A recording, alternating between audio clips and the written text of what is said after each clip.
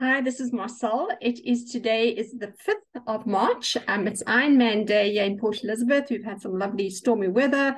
The start was delayed for 30 minutes because of lightning. So it's been quite an exciting Sunday to start off. And we're about a week to go into the start of semester 1, which is the 13th of March. This is your week 1, lecture 2, or learning event 2 after the opening and welcome.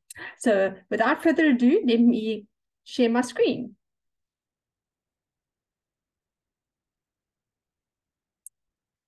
Okay, here we are with our PowerPoints. Let's get slide share going. There we go. This Stadio brand, and I'm ready to start now. Yes, so we are in week 1, 2023, and we look at principles of English teaching methodologies. We can actually look at 7 principles based on CAPS, and they're also in Ferreira. And if you look at the image on the left, it says English is fun. Let's keep our English classroom full of fun and enthusiasm, so our students will love coming to our classes.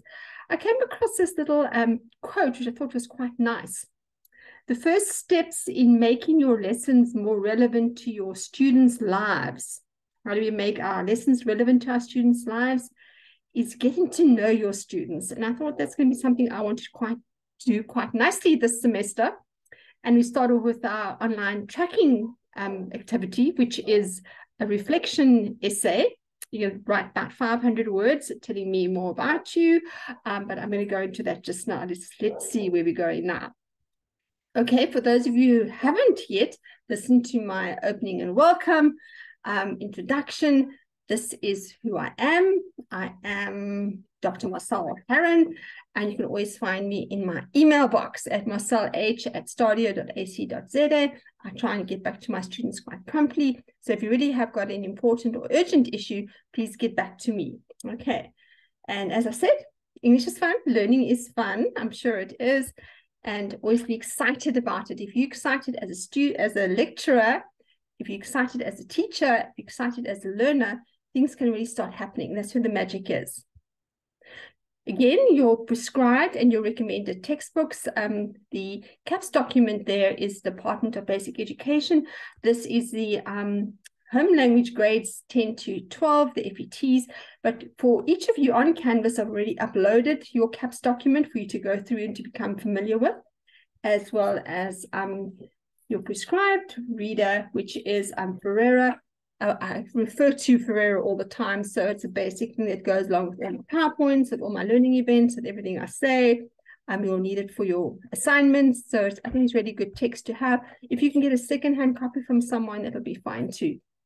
The recommended text is from Clean. It's a 2015 edition, and as I said in my welcome video, this is about CAPS. It's got a lovely chapter 1 on CAPS, and it's also got quite a lot on assessment, not just for English, but it's generic. It can be applied to any of your specializations. So it's really a book worth having. There is Anna Ferreira, 2009. It is a bit dated, doesn't have much of CAPS. That's why I've recommended the Clean book. But it's really sound in pedagogy for teaching languages, for practical application in the classroom, using all the skills, reading, writing, listening, speaking, assessment. It's got all in Anna Ferreira. And there's your Roy Clean, and finally your CAPS document, the 3 main things you need. Yes, your online tracking, I will be giving you a clip of this every time I speak to you, and you can see there's all the headings there for the different online trackings. There are 10 of them this semester. I did a quick check to see how many FETs there were. On Friday, there were 34 FEL that were registered. This is normally about 90 of you are normally registered, so maybe a few more will. For home language FET 56, also about 90 usually, so maybe some more will still register. SPs are 66 and then about 120. So we'll see how the numbers go, but those are the current numbers who have registered at this point. There you can see your first online tracking task is your reflection task, where you're going to write and tell me about yourself in 500 words. Okay, I'm getting to know you. Yes, there's my happy face when I see high totals. You have about 10 days to complete each online tracking, so There's time for you to get to it, and I feel happy when that happens. Don't feel so happy when no one is. And then I normally put it in red, so you'll see how I'm feeling then as well. Yes, just have a roundup of what your introduction and welcome tasks were. You can see there's 3 informal surveys. They don't count for marks. It's just for me to see how you're feeling with the Menti.com. There will be a few mentees. There's going to be one next week as well. Then there's the Kahoot quiz, which is a quick 10 question to see how well you listened to the introduction and welcome recording. And then an answer garden task. I'm going to show you what that is now. There's a different task for SPs and for FETs. And then, of course, your online tracking task, your reflection task, when you're going to tell me a bit about yourself. So if you go to your Canvas Quick Links 1 for week 1, there you can see access over here. You can see there's your Menti task. You just click on the link and you'll go through to Menti. Here's your Kahoot quiz. Just click on the link and you go through to the Kahoot quiz. You can do it more than once, I think, as well. And here's your answer garden. List 5 activities to develop your vocab. This is for SPs. I'm going to show you an example of what it looks like now as well. And there's your online tracking reflection task, where you're going to introduce yourself, tell me something about you, in 500 words. And I'm asking you to put an image of yourself, a picture, emoji, anything that represents you if you don't want to put your picture. But it's always nice to see my students' faces when I don't have access to you in real life in contact sessions. Okay. So let's just look at the answer garden example quickly. The FETs have to give me 5 elements, list 5 elements in answer garden on how you would analyze an advertisement if you were going to set a task, whereas the SPs are going to give me 5 activities they could use to develop vocab, for instance, brainstorming. Okay. And I will then go into answer garden, and I'll share this with you in my next learning event in week 2. This is for the FETs. You can see the word cloud will show the most response in the biggest font size. And there's the intended reaction that the advertisement wants to get from you. It could be who is included in the advertisement, why they use certain colors, what medium did they use, was it print, was it digital, what images were used in the advertisement, and so on. Whereas the vocab answer garden looks something like this, and you can see crossword puzzle was one chosen the most. Okay, and as the fonts get smaller, those are the least. For instance, I've got to describe a scene, was only one person put that down. Okay, so it's going to look something like this, and I will show what comes through from the FETs and what comes through from the SPs as well.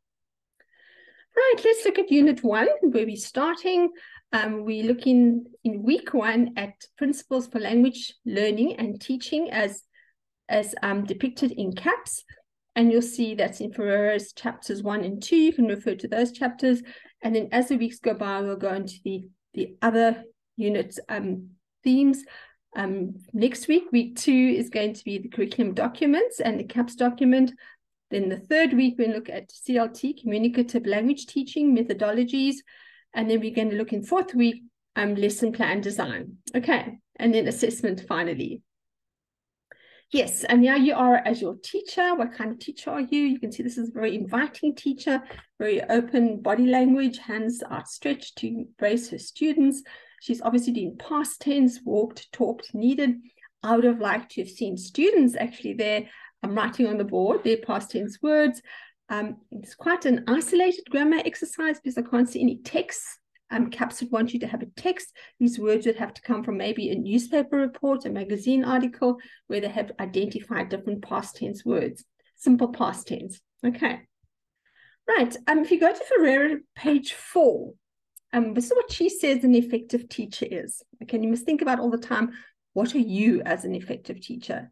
So the first point she says, you've got to be warm, approachable, with a sense of humor.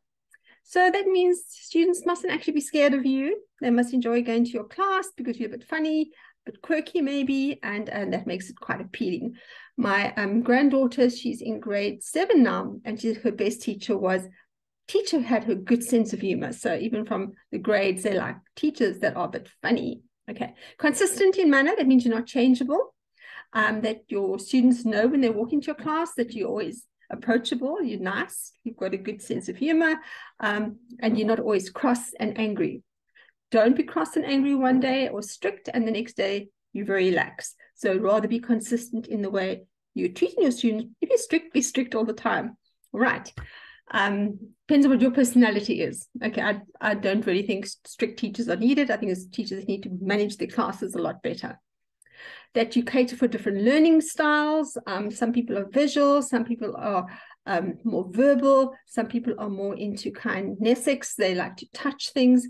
So we have different learning styles in the class, and to be aware of them.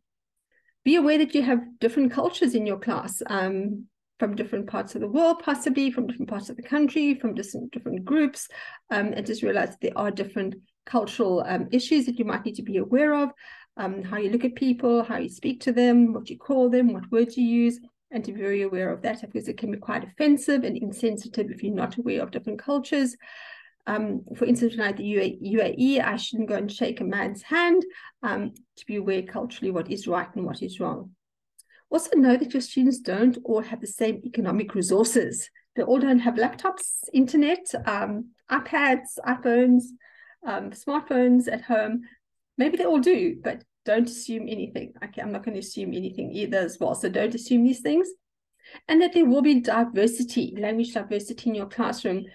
Some students, it might be their third language, English. It might be the second language. It might be the first language. So just be aware that there's a whole range of language proficiencies within your classroom as well. Okay, makes you an effective teacher for language. There we go. So let's see, what kind of teacher are you? Are you an angry, frustrated, anxious, stressed, and overwhelmed teacher looking something like this, with a ruler in your hand, your finger up? Obviously, it's a maths teacher. English teachers just don't do that. And is that going to bring out the best in your learners? You need to think about those things as well. Or are you miserable, tired, bored, sad, and apathetic as a teacher? Okay, your students are yawning, they're looking out the window, they've fallen asleep on the desk. Be aware of the signs, and if you see their eyes going all glazy, you know you've lost them. Maybe I've lost you already as well. Or are you a teacher that goes on and on and on, wow, wow, wow, wow, and Lucy's saying to Charlie Brown, psst, did you get any of this? Okay, be aware, be in touch with your students, know what's happening, read the signs. Are they bored? Are they listening? Are they leaning forward, interested in your lesson? Are they leaning back, heads on the desk, sleeping? Be aware. Or are you this joyful, excited, enthusiastic, happy, motivated type of teacher, satisfied, you focused, you've got content, you engage with your students, your arms are out there, you bring them in, they're at the board, they are possibly going to be writing on the board. It's going to become an integrated, interactive type of teaching where you're all involved in the learning process. Something like this. You're sitting with your students, you're not sitting away at your desk, apart from them, you're circulating, you're listening to what they're saying, you're smiling at them, you're making eye contact or not making eye contact, depending on what's applicable. But those are things that embrace your students and draw them into the learning process. And that'll make the effective filter low in your class. That means they're not going to be nervous or scared. They're going to want to learn, and then they can learn as well. So what is your teaching style? Are you like this? You stand in the front, you're the lecturer, everyone sits passively in your class, sitting straight up, not saying a word while you wobble on? Or are you this teacher that comes down to the level of your learners? You invite them to answer questions, you're managing the talking. They say a teacher should speak 20% in the class and the students 80%. Or you encourage them to speak more, giving them time in groups, giving them time in pairs to share, and you are not dominating the whole classroom all the time. Okay, think about it. So today we're going to look at what CAPS says in terms of learning outcomes. There's 4 of them for both FETs and SPs. We'll look at those quickly. Then we'll look at the learning principles. Remember, I said there's 7 of them. Yes, we've got to get through 7 quickly. First one is that we always use texts. We don't teach in isolation. We don't just go and write words on the board. We actually have a text that goes with it. We bring in an article, we bring in an advertisement, we bring in a note, we bring in something that they've got to listen to. So we use texts to teach. We use skills in an integrated manner, and these are all the skills we've got. We've got listening, we've got understanding, talking, writing, and reading. and we use them all together. We don't just use listening, we use listening and reading and writing and understanding. They are integrated in the classroom. I know this happened last time. I'm going to try and go through it. Let's just see if I can get it to move. Here we go. Also got to read and view text critically. We mustn't always just take them at face value. We've got to be critical of the words that have been used in the text. Why did they use that negative word? Why didn't they rather use this word? Why did they use watch and not see? Why was it this different? So to be able to be critical of what we are reading about, and this often comes up in comprehensions and how we view advertisements, cartoons, and things like that, to say why we believe something. Then we need to mediate and scaffold learning as a teacher to help guide them, to mentor them, to facilitate learning. We don't just leave them independently to get on with it. We actually provide the scaffolding so they can start understanding the learning process. Yes, and we're going to also teach them learning strategies, language learning strategies, so they know how to, once you've scaffolded them, they know how to do certain tasks. They know how to look for information by skimming. They know straight away that surveying will help them see this kind of information in, this is what you do for brainstorming, this is what you do for mind mapping, this is what you do for summary writing. We equip them with these strategies so they know what to do. We're going to be learner-centered. And that means if we use a CLT, communicative language teaching process, we're going to be looking at that in detail in week 3. It is learner-centered because you're encouraging your learners to use the language authentically in real activities. And that means you can't talk, they must talk. So you're becoming more learner-centered. And finally, we're going to look at assessment. We're going to look at what formative assessment is and what summative assessment is. So we've got 7 things to get through. Let's get started. Yes, there's your tick for getting it all right. Let's just look at the CAPS document. This is in all your documents on, I think it's page 2. There's the first additional language and there's the English home language. They've all got this paragraph in it, and I'm going to magnify it. Yes, here we go. And we're just going to look at this sentence 2. What is language when we teach it? So learning a language is to use language effectively. So if you have learned how to use the language, you can use it effectively in any circumstances. And sometimes we can't do that. We make a mess of it. So learning to use the language effectively enables the learners to acquire knowledge, if they're learning language effectively, to express their identity, who they are, their feelings, their ideas, to interact with others, and to manage their world. So if they've got language, they can do all of this. They know who they are. They can use language to interact and to manage their world. Interestingly, also, if we are knowledgeable about language, it is through language that cultural diversity, we can address cultural diversity, social relations are expressed and how we construct them through language. And it is through language that these constructions of identity can be altered, broadened, and refined. So this is the power of language, what it can do. It makes life clearer than it is, okay? Because we can use language in our social relations. We can construct relationships. We can construct how we see the world just by using language. And we can affect others with it as well.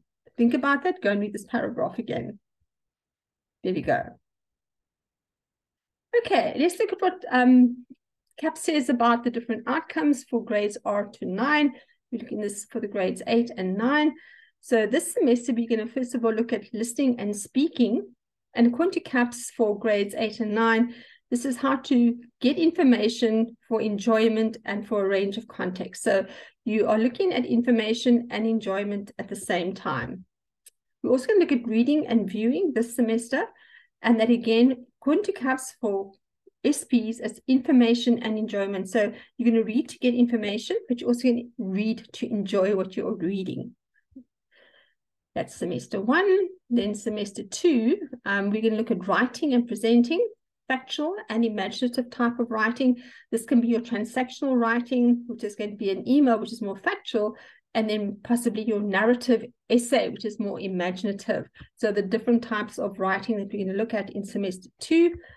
And then we're going to look at language structures and critical language awareness, conventions, sounds, words, how we create them, how we interpret text using language, And that's all going to happen in semester 2. So if you look at SP, it's basically to get information and to enjoy listening, speaking, and reading. And then the writing part in semester 2 is looking at the different types of writing and using language again to critically look at different texts. Let's look at how different is the FETs. Again, it's, can you see, speaking and listening? But yes, for a variety of purposes. Why do we listen? What kinds of listening do we need to do? What different audiences do we have and what different contexts? So it actually takes it to the next level. Semester 1, we're also going to look at reading and viewing. It's for understanding and to evaluate critically a range of texts. So we can look at all kinds of texts. It'll be from drama to film study and how we can be critical of those texts, all in semester 1. Semester 2, again, writing and presenting for a range of purposes, range of audiences, using various conventions and various formats, from email to formal letters to dialogues to directions to lists to discursive essays to narrative essays to reflective essays, all the things we're going to look at. And then also looking at language structures and conventions, that we use them appropriately and effectively, like when we're writing a formal letter, what kind of language structures do we use? If you're writing a friendly letter, what kind of language structures do we use? And that's all going to be in semester 2. Okay. Right. So CAPS wants students definitely to think critically about things, not just to take things at face value, to analyze the discourse that's been used and think about the negative or the positive words that have been used. Why have they used a pronoun here? Why have they used a contraction here? Why are they using direct speech here? Why are they using indirect speech here? Why has passive been used and not active? All those things we need to think about as language teachers and lecturers. So thinking and reasoning is important through language, to be critical of it. That means all of you, guys and girls, must put on your thinking caps, and that might be hard sometimes. And CAPS Explained is going to happen all the time. In most of my learning events, CAPS will become part of it because this is very important in CAPS. So let's look at first at text-based approaches. Remember, I said you don't teach in isolation. Everything must be related to some kind of text, whether it is a chip packet in the playground or a cool drink bottle in the bag, whatever it might be. So let's have a look. What kinds of media could I use in my classroom? Is it just print media that I can use? Or is it also digital media? All right, is it listening media? What kind of material will I use in the classroom? Sometimes it's just the textbook that'll be my media. What text am I going to have? I'm going to have maybe brochures, advertisements, article from the newspaper, a pamphlet, an email, a list, a direction, a dialogue, all the things I can use as text in my classroom. What visual material am I going to use? I'm going to use a cartoon. Am I going to use an advertisement? Am I going to use a film still? Am I going to use an image? Am I going to use a drawing? Am I going to use a flow chart, graph, all the things that I can use? Then again, what language structures, what form, what conventions, what kind of grammar, simple sentences, compound sentences, complex sentences, what kind of vocab am I going to use, and how I'm going to structure it together. These are all the critical things we need to think about. And then finally, why am I doing this? What is the purpose of writing this email? Why am I writing this report? Who's my audience? Is it just my teacher? Is it my friend? Is it my mother? Is it my granny? Is it my principal? Is it the police? Okay, so all those different audiences you need to think about. So let's just go on with Ferrer says on page 18 to 22, she speaks about text-based teaching and the kind of media we could have in our classroom. In the modern world, yes, 21st century, there's many forms of media that we can make use of in the classroom depending on your school's resources. Remember, not all students, schools, and ourselves have the same economic resources. So it depends on what your resources are. So you've got your print media, which is a book, comes from books, magazines, newspapers. There's lots of free magazines and newspapers all over the place. Go to the airport, you can find lots there, or daily, we get a daily newspaper as well, which you can collect, get from your friends, take all these to your classroom. There's such a rich amount of stuff you can do with books, newspapers, magazines, headlines, captions, pictures, images, introductions, conclusions, use of font, advertisements, cartoons, all of those are in newspapers and magazines. We also have television and movies, which you can use recordings from that as well. If you're going to use it to show a clip of something, if you've got the right resources in your school, you've got projectors, you've got laptops, you've got all kinds of things you can use. Video games, like if you've got those. Music is always great. You use the lyrics. You can print out the lyrics. You can listen to the songs, background music to writing. Also nice to use. Cell phones are great. Yes. They can just about anything. If they have their smartphone in the classroom, you can use a wealth of information using Safari, using Google, using links, lots of things to do with your cell phones. So there's also kinds of software that you can use, My Answer Garden, something like that. And if you've got the internet, you've got access to the world. You can do so much with Mr. Google as well. So just remember, there's lots of media forms, but there's also the chip packet in the playground that you can use. It's media. There's also kind of go and do a garbage collection in the school and bring all those things and study them. Yes, just a Coke bottle they could bring to the classroom.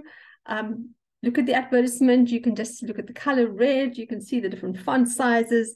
You can see the visual, the image, and you can do so much when you discuss this.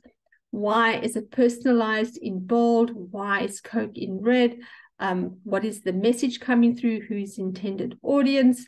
Those are kinds of things you could discuss if you're doing advertising.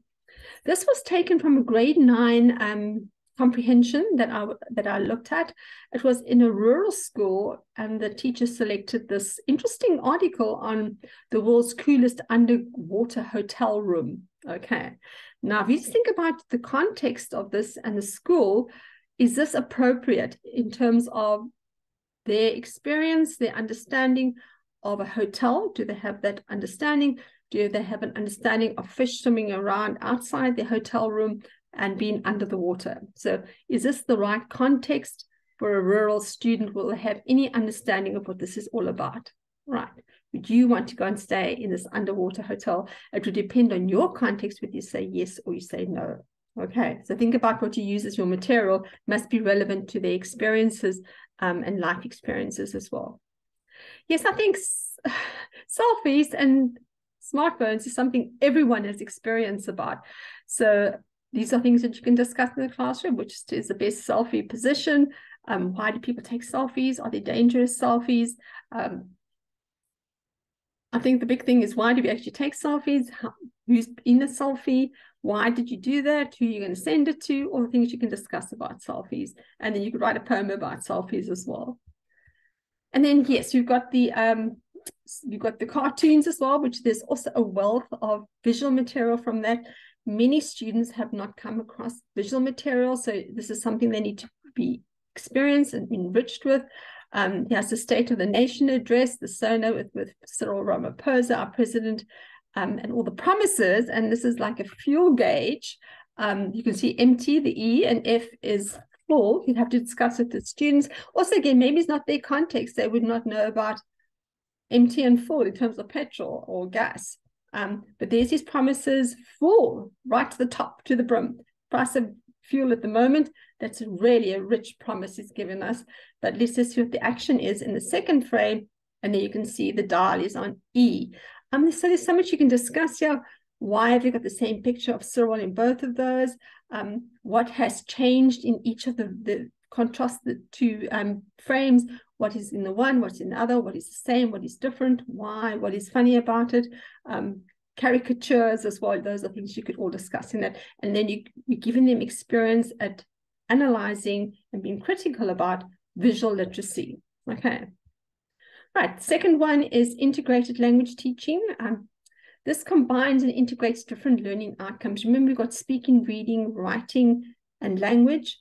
I think it's listening too, did I say listening? And we need to combine them all. We don't just do listening only in the classroom. We do listening, speaking, reading, and writing sometimes. We try to integrate different learning outcomes within our teaching area.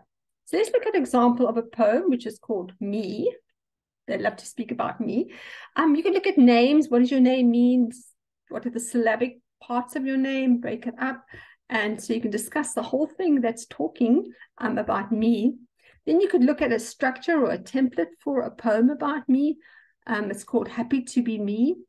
Blonde is my hair. Blue are my eyes. I'm 90 years old and just the right size. My name is Marcel, and as you can see, I'm very happy to be me. And they could use this template, and with their partners, they could try and fill in the words to make it funny, to make it serious, and discuss the whole structure of it. With that, you've read, you've listened, and you've composed. Okay, so those are important things that you've done. So to integrate all of these skills, and there they all are: listening, speaking, reading, writing, and language. How can we integrate them all together in the lesson about a poem called Me? All right. The listening part, you could listen to someone reciting a poem. You could listen to something about how to write a poem. You could then speak about your ideas in a group or with your partner. You can read different poems. You can read each other's poems. You could write your own poems, and you could look at the structures. Were adverbs used in it? Were adjectives used? What nouns were used? Were any prepositions used? Was there any figurative language? And let's look at figurative language over here, where the simile is used quite nicely in this, and you could actually practice simile and writing poems together. This is me. I'm as colorful as a rainbow. I'm as cute as licorice. I'm as fast as, I'm totally cool as, I'm as tall as a tree, by Ada. And then you can look at the different words that we use: rainbows, licorice, what is that? I'm just trying to see what's underneath me here. It's a cheetah. I'm totally cool and amazing, and I'm tall as a tree. So you could look at all those similes, and they could write their own one using different kinds of similes as well. Okay, so you're combining all the skills as TEFFS would want you to do. And so it becomes a more integrated access to different language styles. So what about when you teach onomatopoeia? Okay, what is onomatopoeia, you might say? Yes, here's a whole lot of examples like mumble, gasp, belch, warble, bam, splash, wah, ah. Okay, those are all examples. And onomatopoeia is a type of word that sounds like what it is describing.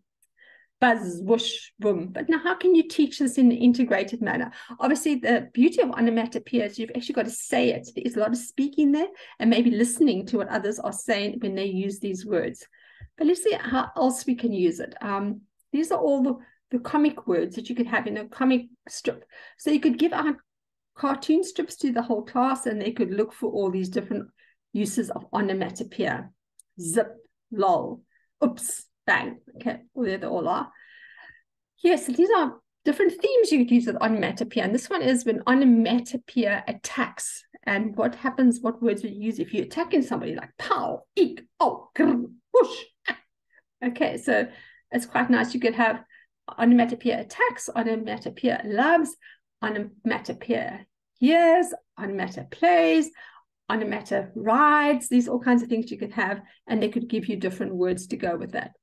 Here's a typical example of a cartoon. You've got Garfield and Odie the dog. In the second frame, he decides to push Odie off the table, I think it is. And there is a lovely example of crash, okay, as Garfield pushes him off. Here's another one, also again, it's Garfield as well, and there's squish, he's flattening something. Yeah, Odie is very happy. You know, the dog wags his tail, thump, thump, thump. And there's the use of onomatopoeia there. And there's a ball bouncing, bonk, the use of words like that. So it's to look, identify, and actually use it, and maybe even design your own and add a few. What other ones could you add to this? There's examples of onomatopoeia: whoosh, squishy, thump, whack, clunk, thud, bang. And you can get them to add 10 more to this to give all the examples they could possibly use.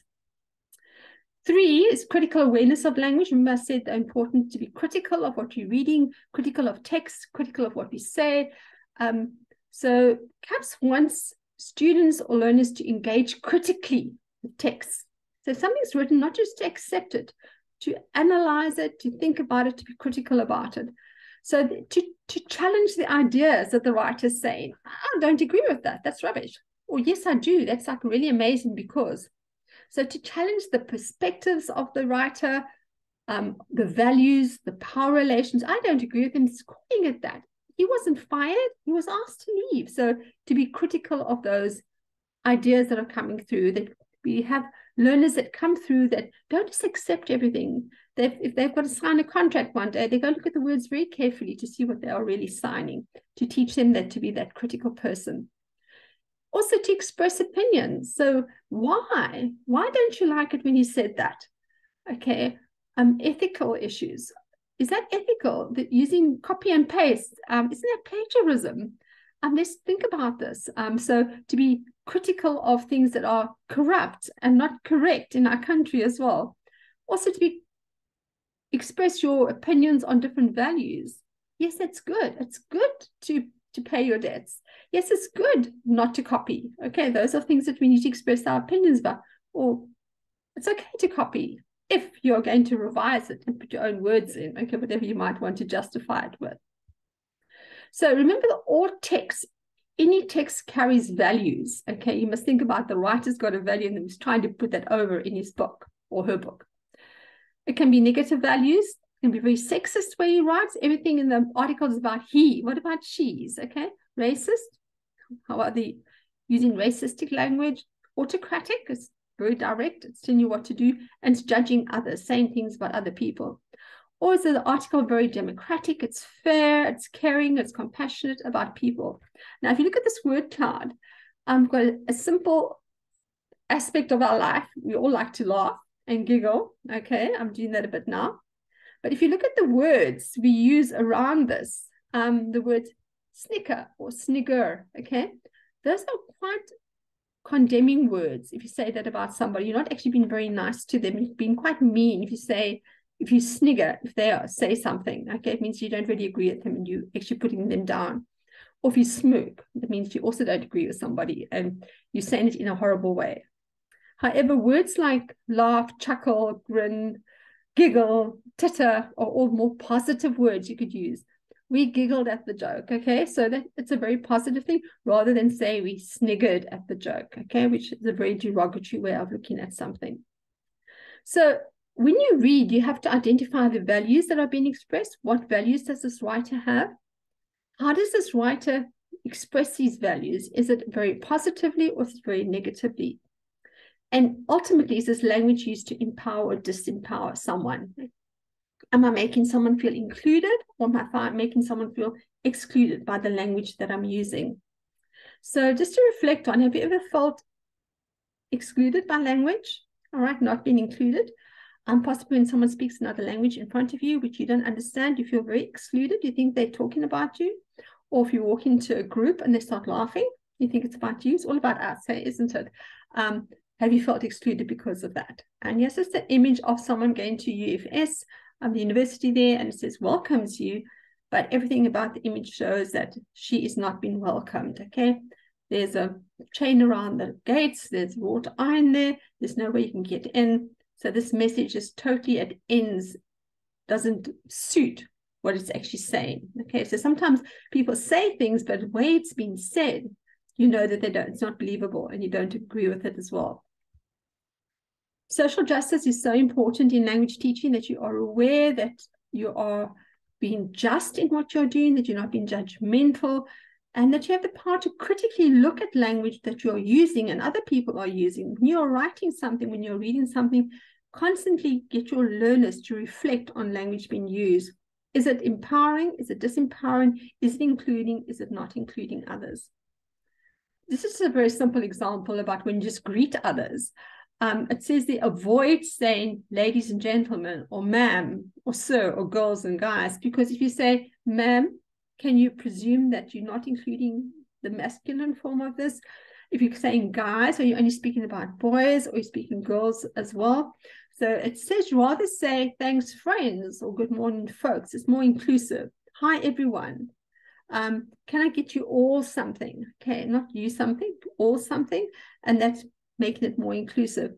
Because this gender inclusive language respects and acknowledges the gender identities of all people and removes any assumptions from that. So we must be very aware of the language that we are using and not to use words that are not going to be inclusive of others. Just be aware of it when you say, hey guys, and you've got girls sitting in front of you. Shouldn't you say, hi? Okay, hi, boys and girls, but then you must be careful how you use boys. So there's like always be aware of which language that you're using. Don't always say he, because remember there are he's and she's, even if it's an engineer. All right, there are female engineers as well as female doctors, as well as male nurses, yes. So just be careful when you just don't acknowledge those different genders. Pronouns are also quite something to think about because you always speak about they did this. Okay, that means they are not inclusive. I am we and us, all right? But they are someone else. So they are to be excluded, put away from us. So just be careful how you use your pronouns as well, especially the I, me, us, and they, them. They are the others. So this little definition of what is non-inclusive language, its definition says here, it's any language that treats people unfairly, insults or excludes a person or group of persons. Okay, if you exclude someone, and often when you speak with jargon, you actually exclude others. I'm just thinking about the golf course. You'll speak about different irons and woods, fairways, tees, bunkers, the rough. You use all these terms and someone might not know what you're talking about if they don't know the jargon. And there's medical jargon, there's social jargon, there's economic jargon, and there's all kinds of jargons that go with different kinds of subjects. So just be careful you're not including everybody when you start using jargon, when you're speaking about different things. Okay, let's look at mediating. We are number 4 now. It's a teacher who must support, guide the learning to make sure that it is mediated. You're helping your learners to learn. There's the scaffolding that goes up on the building. It doesn't stay there forever. We eventually take it down. And how can the teacher do this? By giving the learners models, examples, e.g. it's an advertisement. This is what advertisement looks like. This is what I want you to look out for. This will be study here. This will look for fonts, questions. Those things are important. You ask questions and you get them to ask questions. You give guidance on how to do things. You provide criteria. I want 5, I want 2, I want 3 nouns, whatever you want. You give them the criteria. You show them how to evaluate. You show them the rubrics, and you also get them maybe to mark each other's work as well. That is a good way to show them how to evaluate. You show them how to find key points. Looking in the topic sentence, you're going to find your key point here. Look in your final sentence, you're going to find a key point there. How do you make lists? How do you start parallel structure in lists? You show them how that's done, how to read instructions. And this is something I need to help my students do. So for each of the assignments, I will unpack it by helping you to read the instructions so you know what to do in my assignments. Yes, once the students can work independently, then you can take the scaffolding away. So you will help them initially as the teacher, guide them, assist them, show them, model for them, and then you can remove the scaffolding and they can do it independently. So this is quite a nice little image showing this. First of all, the teacher is all teacher. She models, he models, then guiding the learners. Mostly the teachers doing all the guiding, walking around, helping. Then the release. Mostly the students, they might work in groups here and doing this together. And the independent, it's all the students' work when they finally do the task without the teacher's help, and they've been scaffolded all the way to the top, and then they can independently do the final product. Right, and here's something that I'm going to ask you to do. We spoke about the answer garden just now. What strategies could you teach learners to develop vocab, read for enjoyment, or analyze an advertisement? What strategies are you going to model as the teacher? And for the SPs, you're going to look at 5 activities to develop your vocab. What 5 things I've been mentioning, just brainstorming all the time, wondering if this will come up, but what other activities are there to develop vocab? For the FETs, what 5 elements are needed to analyze an advertisement? So if you're going to model or teach your learners to actually know how to analyze an advertisement, what elements must they look out for? Okay, and then you'll have that all on Canvas, week 1 links. You can go and click them there and you can go straight to the answer garden. There's the answer garden, what it looks like.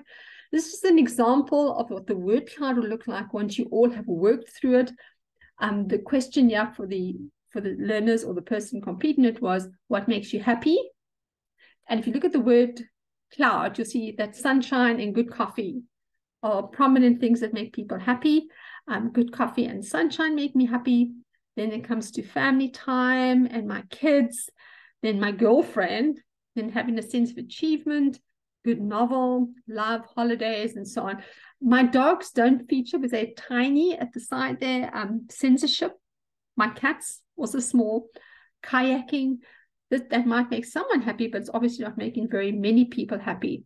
And there's running. So I want you to try and think about words. 5 words. Sometimes maybe 2 words is fine, but try and think of single words, both for the vocabulary building and for analyzing advertisement. Okay, 5 strategies for learning. Yes, we need to support our learners so they can go on with the learning process without our constant support. Okay, so we don't want to have to be that scaffolder all the time. They must become independent, and we must give them the strategies to actually do that. So example, if we want to give them reading strategies, we're going to teach them how to read different kinds of texts. So we're going to teach them how to skim headlines for main ideas. So this is my headline. What is the main idea? This is my topic sentence. What is the main idea? We can teach them how to scan a dictionary, for instance. How do you don't read every word in the dictionary, you go and scan the pages. How do you read instructions? Which words must we look at? So once they've got that knowledge, you might find that their strategies for reading will improve. Also, they can evaluate and improve their reading speed, because remember, if you read very slowly, your comprehension levels go down. And if you want to go and check your reading speed, here's 2 sites to click on and go and check your reading speed. An average reader will read at between 200 and 240 words a minute, and your comprehension with that would be about 60%. If you are a good reader, which is what our graduates need to have, it's between 300 to 400 words per minute you should be reading, and that means that you're a good reader, your comprehension is 80%. Interestingly, if you're only reading 100 words a minute, your brain is just about frozen at that point. You're only going to retain 50%. And that means it's insufficient. You're not reading very well. You're not retaining what you are actually reading. If you read too slowly, your brain just doesn't, it freezes, and you can't actually understand what you're reading about if you're so slow. However, if you read between 700 and 1,000 words a minute, you have an 85%. So 300 to 400 is fine. You're a good reader. But if you're reading faster than that, you're an excellent or accomplished reader. Okay, so strive for the 400 words a minute. Also, to use content pages, the library catalogs, the different ways that you can get information to identify keywords and so on. So there's very different ways you can equip your learners to actually get information quickly when they are reading. Yes, you can read like this, very, very fast. That's skimming and scanning. Well, this is what happens when you read slowly. Yes, you fall asleep, your brain just dies there, and you cannot take in the information. This is what happens often when you're studying and you're reading something very slowly. You'll find that you get very tired because your brain is so bored because you're reading too slowly at that point. So reading complexity is quite interesting. Adults normally read at 200 to 250 words a minute, but college students, as I said, should be reading at about 300 words a minute, faster. Speaking, we speak at 160 words a minute. I think I speak about 180, I think it's faster. However, our thinking speed, our brains, this wonderful organ we've got, is 1,000 to 3,000 words a minute. So that means even before I'm saying something, you know what I'm going to say. Your brain's already processed it. So just imagine if someone's reading very slowly or speaking very slowly, your brain is going to get so bored. It's going to switch off. This when the students get that glazed look on their eyes and they start daydreaming. They start planning their menus. They start arguing with the speaker in their heads. So we give them lots of time to do different things because we are going too slow. The faster we read, the faster we speak, the more the brain can process and the more active the brain remains. Okay. Just by someone speaking clearly and well and fast, you can retain about 85% of what they have said. But if they're speaking very slowly and they're reading very slowly, you're not going to retain very much. So the important thing is to give our brain enough work by speaking a bit faster and by reading a bit faster as well. So what about reading complexity? What do we have to do to read? We've got to know the different sounds in a word. We've got to be able to sound them out. We have to be able to interpret those different combinations of letters, like table. We should be able to see it straight away. Laptop, complexity, all right? So, and if you don't know the word, to be able to sound it out, all right? If students cannot do this, if they can't put letters to words or to sounds, difficulties with learning and reading occur. And this is when they don't want to read, okay? Because it's too hard and they can't actually understand it. So they've got to actually know what every sound a letter makes and a word makes to be able to read more comprehensively. I think about the name of PE, abeja. So you've got a click sound. Sometimes I get right, sometimes I don't. But the HA is also a different sound. So if you do it phonetically, abeja, okay, to understand how to say it, it looks like a different word to what it sounds, but it's through practicing and using the right sounds for the right words in the right language that enables us to understand something.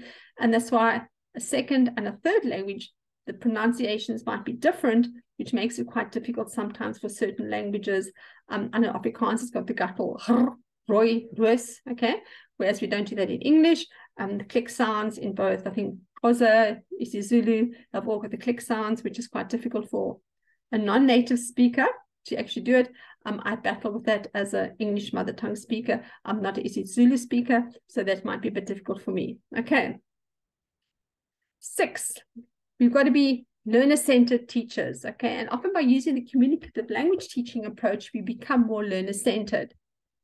It's an approach to teaching language where the learner is expected to convey ideas and meaning rather than being correct in the way they use language. So if there's a Concord error and they say I is going there, it's fine. You still know that they're going there. So you don't correct errors in language. That'll come right in at some time, but it's focusing that you can understand the meaning. If you can't understand what they're actually saying, maybe through bad pronunciation or the incorrect use of a word, then possibly there is an issue, and you can actually say, look, I don't understand the use of that word.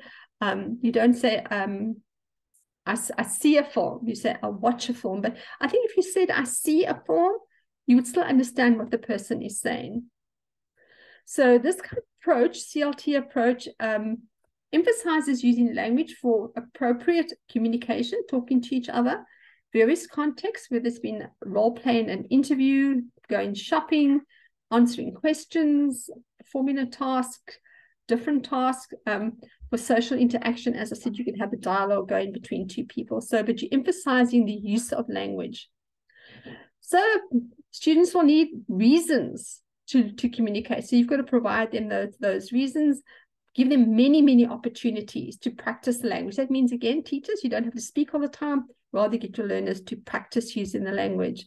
And there's something that you could do in your class. Everyone goes around the class, and you could start a sentence fragment with saying, I'm so frustrated when my brother takes my book, when my teacher marks my work unfairly, when I'm hot and sweaty. Okay, so those are things that you could do. Or you could say, I'm so excited when my granny comes and visits, when I get a new iPhone. So excited when I get full marks. I mean, those are things that you could go around the class, and there's so many things you could do that every day. You could have a little session, or you could have groups where they have to do different sentence fragments, and they've got to complete them. Or you can take, they've all got WhatsApp. You could have WhatsApp between the two of them. The one can write one message, the one can respond to it, the other one can write another message, and you could have this little message going on where they are actually sharing information and responding to each other. These are different activity types that promote CLT type of activities in the classroom. Information gap activities, when you don't have all the information, you need it and you have to speak to someone to get it. Jigsaw activities, when you put things together. If you do this, I will do that. How are we going to do it together? When you've got to go and gather information, some kind of survey, how many people drink coffee, how many people don't drink coffee, how many people have got Ferrera. Okay, I do all my mentee studies like that. You actually get information from other people. If you've got information transfer activities, I'm going to give you an invitation. How do I transfer that information to you? What about how to bake a cake, how to get to A or B, how to get to the classroom? Those are kinds of information transfer activities. Opinion sharing, debates, discussions, reasoning gap, murder stories. How do we fill in the gaps? How do we reason who actually did the murder? Who stole the laptop? We can do all kinds of reasoning gap type activities. And we'll look at this more in week 3 when you go into CLT activities. Right, we're coming to the last one. Hallelujah. Okay. Formative and summative assessment. Summative is at the end of the course. It's like your exam time when you have to write that final examination. And this makes you to draw conclusions about the learner's knowledge, their understanding, and their skills. So sometimes those exams are very important. All right, now let's see how much you all remember. Okay, for maths and accounting, it might not be very much, but those are kinds of things that we assess in terms of summative exams. We do at the end of the course, so therefore often has limited value because the learners cannot improve once they have failed or once they have passed. You can't say, well, I wasn't happy with 60, I wanted 80. It's over. The test is finished, okay? So they have to be accepting of that mark. So that's why it's a final mark, but it only gives you assessment of how much they know or don't know, and you can't change marks because of that. On the other hand, formative assessment is to improve learning. It's those little assessments you have all the time to improve the learning process so that you will have a very good summative assessment, which you will grade your students on ultimately. And this is quite a nice image as well, where how we get to the summative, it's the formative, where the student has got a chance to improve all the time before they get to the summative assessment at the top. So what about your assessments? Okay, let's have a look at that. I have shared this in introduction and welcome, but let's go through it again. And there's your SS1, Unit 1 CRT case study that you have to answer questions on, 20%. The SPs submit on the 4th of April and the FETs on the 6th of April. There are 2 different case studies, so you can't use the SP answers for the FET answers. They're 2 different case studies completely, 2 different tasks. And there's your others, your SS2, your SS3. All of this is on Canvas. You can go and check it out. So what's next? I remember we're only in week 1. We've got week 2 coming up from the 20th of March.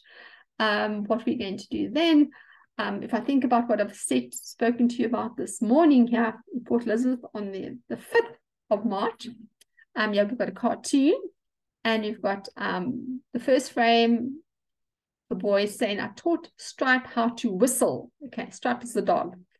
Second frame says, I didn't hear him whistling. I don't hear him whistling.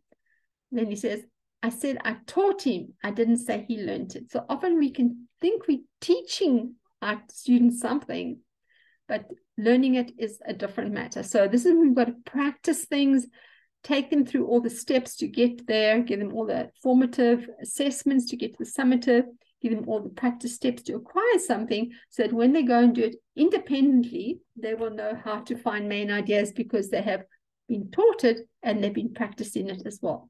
Right, so maybe you've learned nothing from this, but I've tried to teach you about it. And let's just go back 1 year. Just let's keep the joy in teaching and your enthusiasm going. A smiling teacher is going to be a teacher that gets through to her class, his class, not a teacher that's very terse and angry all the time, making their lessons relevant and thinking about these 7 steps to make a very effective English teacher. And then we follow on with this with CAPS, looking at CAPS in week 2, and as well as the CAPS documents and curriculum assessment and the national curriculum statement. All those things we'll be looking at next week. So that's going to be exciting. So have a good week, 1 more week to go, and we start semester 1, and these will all be made available for you in week 1. And so I'll be seeing you soon. Chat soon, take care, and have a good Sunday. Bye for now. Stop my share. Let's see, let's just try and stop it here. Stop share. There you go. There I am. Bye for now. See you soon.